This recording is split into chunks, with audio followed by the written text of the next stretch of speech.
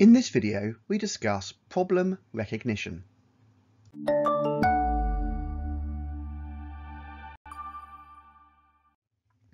Problem recognition is the ability to recognize and acknowledge that an issue exists or that a situation needs attention in an existing process or problem, and then to be able to define the problem and determine exactly what it is. It's important to be cautious and careful in order to fully recognise and define a problem. It might not always be obvious what the actual problem is. Skill is required to work out the cause of any problem and what, if anything, can be done to solve it. Consider the simple scenario of a road traffic junction with traffic lights.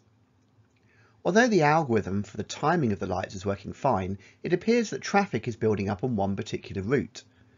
It's easy to see there's a problem that requires attention. This is what we call problem recognition. The solution, however, might not be so straightforward. What are the variables? In other words, what could we alter to try and fix the problem? For example, we could decide to change the algorithm for the traffic lights to alter their timings. That may fix the immediate problem, only to create a similar traffic build-up on another route instead. We may choose not to touch the lights at all and instead add extra lanes or build a bypass around the area to ease traffic. Either solution or a combination of both could solve the problem.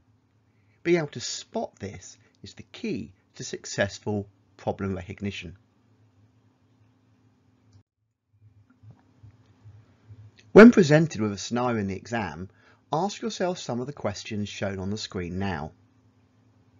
From your answers to these questions, then ask yourself, to what extent do you now think the problem is solvable?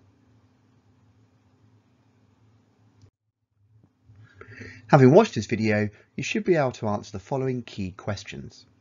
What do we mean by problem recognition? And what sort of skills can you use during problem recognition?